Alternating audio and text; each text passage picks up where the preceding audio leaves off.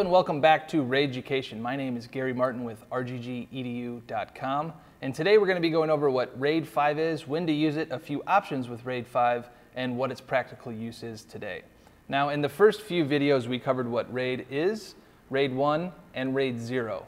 Today we're going to be going over how RAID 0 and RAID 1 basically make up what RAID 5 is. The nice thing about RAID 5 is it takes a little bit from the redundancy of RAID 1 and combines it with the speed of RAID 0 to create both speed and redundancy built in. And we like these options here in the studio because we can use these drives, have something external with a large amount of capacity, and also have redundancy built in without losing speed. Now we have two drives here called the G Speed Studio, and this one is the XL version of it. Now, they're shaped a little bit differently, and on this one you see that we have 4 drives, and if it's 24 terabytes, that means these are each 6 terabytes large. And likewise with its bigger brother, the XL, we have a total of 8 drives, and it has a front door here.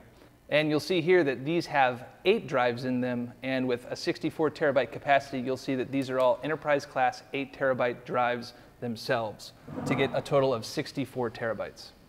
So as you'll see here on the chart, normally with RAID 5 you have about a 75% capacity. So meaning if this drive is 24 terabytes, if it's set to RAID 5, the most you'll have available is 18 terabytes.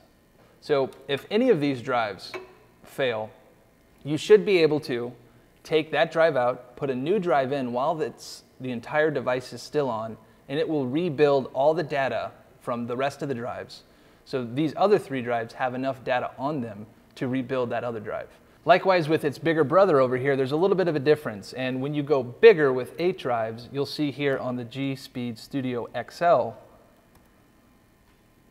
that we have 56 terabytes available. And 56 terabytes is slightly higher, around 86% capacity.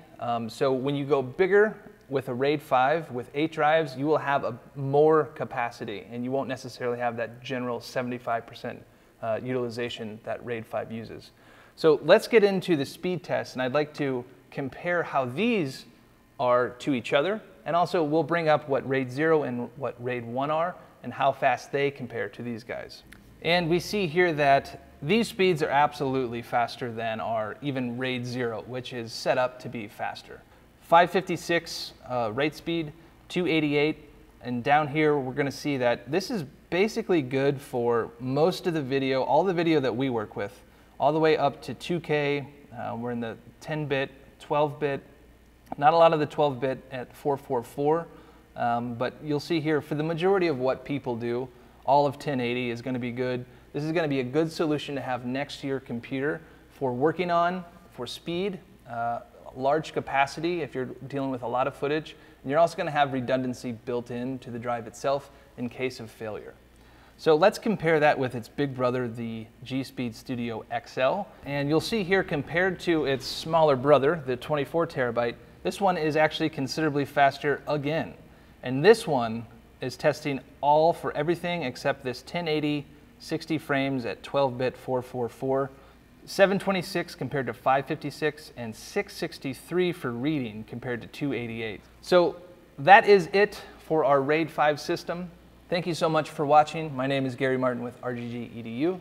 We make photography and Photoshop tutorials with some of the world's best photographers and instructors. Check us out at rggedu.com.